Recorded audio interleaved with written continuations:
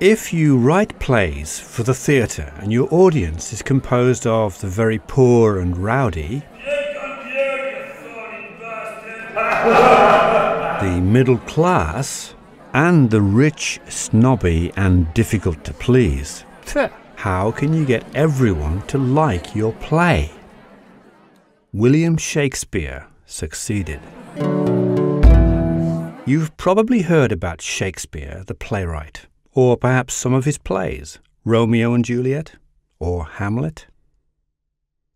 Shakespeare was born in 1564 in England in the town Stratford-upon-Avon to a wealthy family. When he was 18, he married and had children here. But he longed to be an actor, so he moved to London. That was a very unusual choice he made, to become an actor when born into a rich family. Luckily, he soon became famous, and not long after that, he began to write his own plays. In the 16th century, there were no TVs, cinemas, nor mobile phones, so the theatre became the entertainment above all, for all, rich and poor.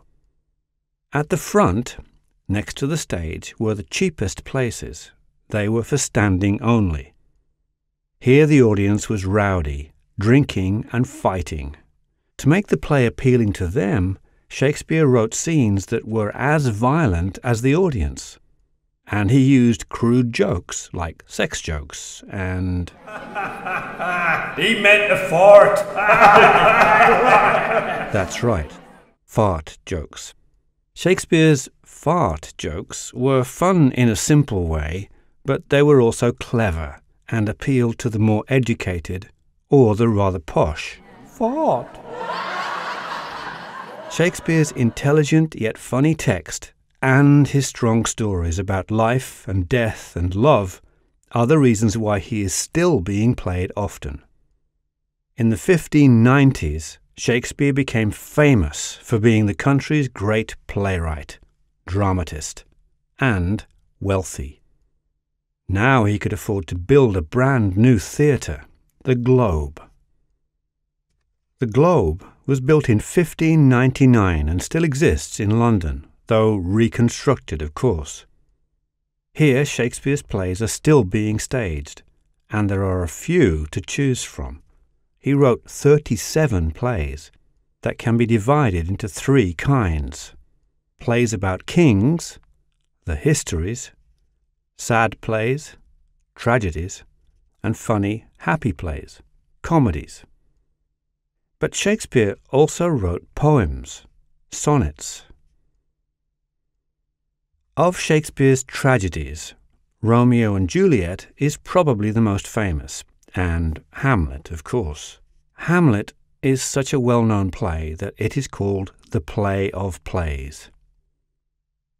To be or not to be? That is the question. This is from a very well-known scene in Hamlet, where Hamlet, a Danish prince, is thinking about the horrible world he is living in and wondering if he really wants to live in it. But perhaps nothing beats the extremely sad story of Romeo and Juliet. Romeo and Juliet is set in Verona, in Italy. Two families are deadly enemies, the families of Montague and Capulet. Despite this, Romeo Montague and Juliet Capulet fall in love with each other. But they can't be together since their families hate each other. O Romeo, Romeo, wherefore art thou Romeo? Deny thy father and refuse thy name. Romeo and Juliet marry secretly and plan to run away, but Juliet's family wants her to marry another man. To get out of that, Juliet drinks a sleeping potion to make her family think that she is dead. But Romeo finds Juliet and believes her to be dead for real. This makes him so heartbroken that he kills himself. Juliet wakes up to find Romeo dead. She can't stand this, so she kills herself with a knife.